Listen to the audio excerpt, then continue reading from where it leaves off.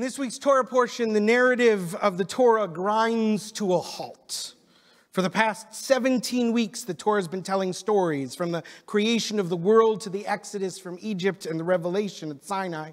But now in Parshat Mishpatim, the narrative disappears, and instead we get a long list of laws. The 53 commandments in Parshat Mishpatim cover a wide range of topics, from the observance of festivals to the separation of milk and meat. But the primary theme of Mishpatim is justice, rules for building a fair society. There are laws about returning lost objects and responsibility for dangerous animals. There are laws about how to treat the stranger and the vulnerable. There are laws for judges and courts. There's an old adage that if you see a rule or a law, it's probably because someone has already tried that. Case and point. Maybe. Fingers crossed.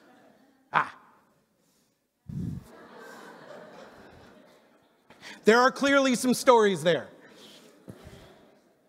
So this might make one wonder, where do the laws of Parshat Mishpatim come from? Why are these rules grouped together? Rabbi Ami Silver points out that many of the laws in Parshat Mishpatim contain textual ties or subtle links to the Joseph narrative. For example, there's a law that says if a person opens a pit, or in Hebrew, a bore, and an ox or a donkey falls in it, the owner of the pit is responsible. And where have we heard about someone or something falling into a pit before? In the Joseph story, where his brothers throw him into a bore. And what is one of Joseph's nicknames? The ox. Later, in the laws for how to treat Hebrew slaves or the punishments for kidnapping, it's easy to see connections to the Joseph narrative. As Rabbi Silver explains, within the Torah's laws, there's a commentary on those earlier stories showing us where things went wrong and how to repair the mistakes of the past. Joseph experienced so much injustice in his life, and it is only by reading his story that we can fully appreciate the ways that Mishpatim goes about building a just society. Storytelling is central to the work of justice. When we hear stories of people affected by injustice, we can better understand the systems that perpetuate those injustices. As neuroscientist Dr. Emily Fallick explains, stories activate different parts of the brain than facts and figures. Stories help people simulate and understand social experiences they've never personally gone through.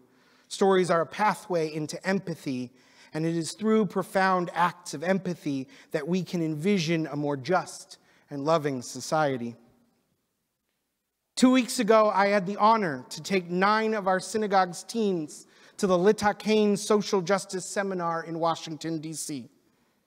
For the past 4 decades, the Religious Action Center of Reform Judaism, our movement's advocacy and justice arm, has run this fantastic program that brings together teens from all over the country. Beginning on Friday, students spend 3 days learning about the American legislative process and our movement's approaches to various social justice issues, including economic justice, reproductive freedom, LGBTQ rights, and climate justice. Then, on Monday morning, these well-informed and newly empowered teens go to Capitol Hill and lobby the offices of their senators and representatives on the issues they care passionately about. Litakain is the best program that our movement runs for anyone of any age. 6th graders in the room, I hope you will sign up when you get the chance in 11th or 12th grade. Our participation in this program is made possible in part through the support of several endowment funds, including the Robert I. Kahn Social Justice Fund, the Florence and Ben Blum Leadership Fund, and the Hoffman Nathan Youth Fund. And it could not happen without Becca Schwartzberg, our youth and young adult engagement coordinator, who works so hard to plan the logistics and make sure our teens have a marvelous experience. You'll get some taste of that if you're going to the 6th grade dinner, because she's in charge there too. A major focus of the Litakain curriculum is storytelling. Students learn that their personal stories have the power to speak directly to the hearts of their elected officials and reshape their approaches to policy. There's a truth in story that is beyond debate or partisanship. It's easy to disagree with me about policy, but it's much harder to disagree with me about my lived experience, to deny my story. Throughout the weekend, students identify and refine the stories that inspire their connection to social justice. When the teens go to lobby their congressional offices, they read speeches they've written that center these stories. The speeches also contain facts and figures on the issues and Jewish texts that inform our movement's positions, but it is most often the stories that leave a lasting mark. Tonight, I have invited 3 of our teams to share the stories they told in the offices of Senator Cornyn and Cruz and Representatives Fletcher and Green. I suspect you will find them as moving as I did. Our temple's teens ended up selecting 3 vital issues to lobby on: anti-Semitism, voting rights, and gun violence. Our anti-Semitism group, made up of Amelia Perry, Eli Freeman, J.J. Silk, and Jonah Miller, spoke about the rising tide of anti-Jewish rhetoric and violence in this country and the impact it is having on our community. Jonah Miller spoke powerfully about our congregation's recent experience with anti-Semitism and was able to connect it both to his own feelings of fear and to broader societal systems that enabled the incident to take place. About 1 year ago, a woman broke into our synagogue overnight while intoxicated. She caused minor damage around the building, including to a Torah, the most sacred object in our religion. In the morning, she was found and arrested, at which time she revealed that she held anti-Semitic views. After her arrest, she was let out on bail, only to come back to the temple a second time. In both instances, the authorities were slow to respond, likely because they did not fully understand the dangers that anti-Semitism poses to Jewish institutions.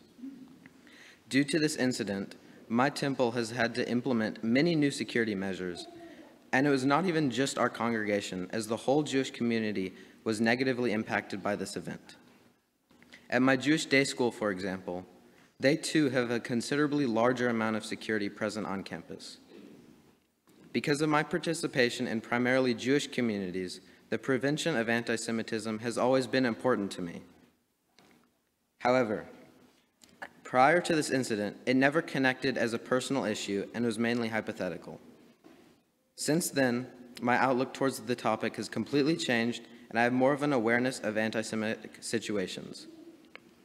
This incident has shown me that Jewish institutions need the resources to be safe and secure, and our broader communities need to understand the nature and danger of anti-Semitism.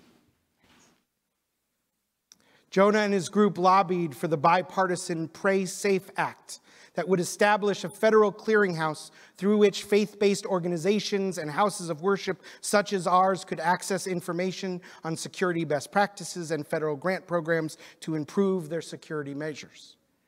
Our second group, made up of Noah Friesen and Larkin Boucher, advocated for the protection of voting rights. In this speech, Larkin reflected on her experience volunteering at the polling place that our congregation hosts as part of our EE Vote civic engagement work. Lita Kane has empowered Larkin to reflect on that experience and transform it into advocacy.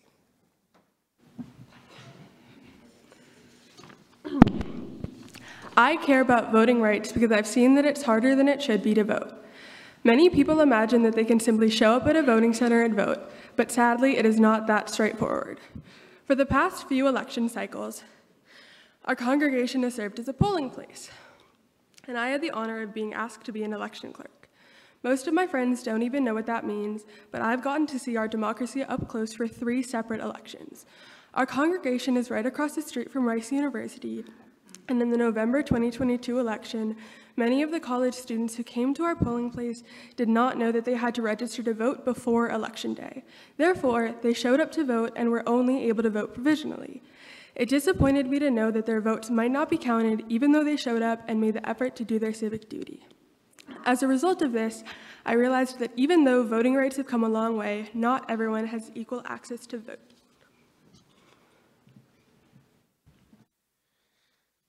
Larkin and Noah advocated for the Freedom to Vote Act, which would establish national standards for federal elections in order to increase opportunities for eligible Americans to register to vote, expand early in-person and mail-in voting, and end partisan gerrymandering.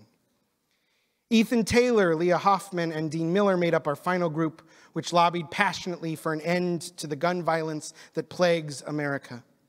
Dean offered the story where he spoke of his own experience during a school lockdown that painted a powerful picture of this terrifying experience that is, unfortunately, far too common.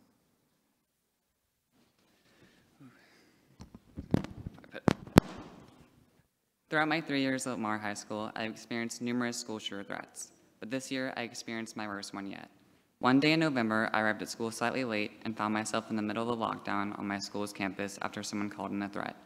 While I unknowingly made my usual path up the stairs to my art class, I looked around the building, noticing how empty it was for an early morning. As I got closer to the top of the stairs, I heard an administrator yelling for us to run and find a safe classroom. Before I could even process what they were saying, the sound of footsteps behind me got louder and faster. I never felt more frightened and alone. I felt like I was running down a hallway that seemed like it was just getting longer and longer. When I finally made my way into a classroom, it was crammed into the storage closet. I looked to my teacher for support. All he could tell me was that he never got notification of a drill being scheduled, which made me feel even more terrified. We hid in that storage closet for over 2 hours. When we finally emerged, the administrators told us to head to class just like everything was normal. I hate that this is our normal. That day, I had two choices.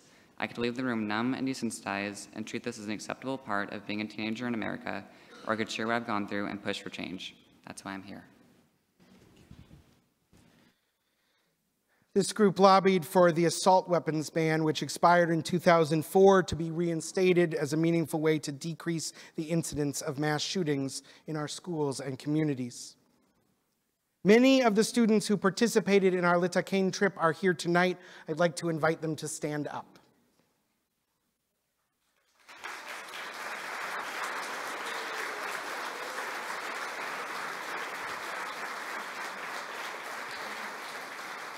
Thank you for going on this journey with us. You represented our congregation so courageously. You brought the fullness of your hearts to the sacred work of justice, and you were so generous with your stories. Telling these stories, the ones we heard tonight and all the stories you shared over the course of the weekend, requires vulnerability and bravery, and your congregation is so proud of you. Yasher Koach. You can be seated. We can clap for them.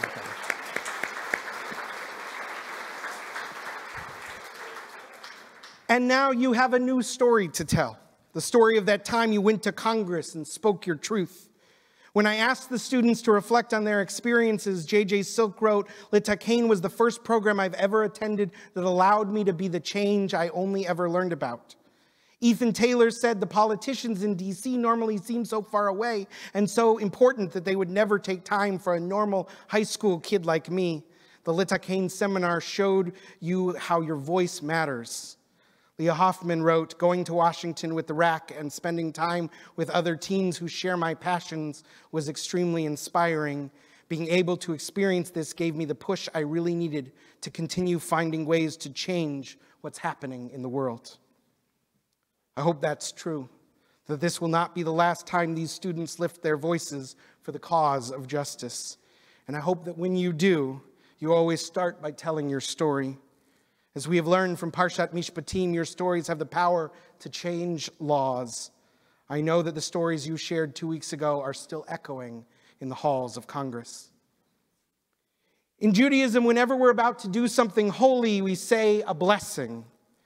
Before we went to our first meeting with Senator Cornyn, we stood in the atrium of the Hart Senate office building and said a blessing because what our students did in Washington, D.C. was holy work.